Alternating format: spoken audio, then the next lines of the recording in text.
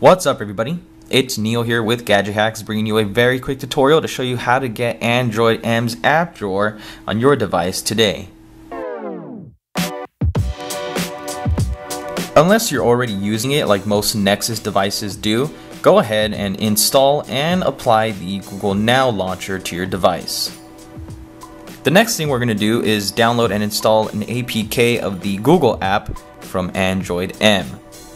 Now before doing that, we'll need to go into our device's settings, go into lock screen or just your security settings, and you'll see unknown sources right here. Just make sure that unknown sources is toggled on so you can download this file.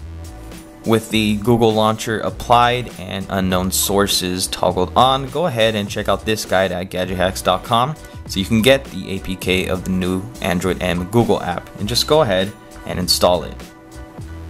With all the necessary steps out of the way, go ahead and just launch your app drawer, and you'll now see it's in the Android M style with vertical alphabetized scrolling, as well as your most frequently used apps up top, and this useful search function that lets you easily find any app you want with a simple search.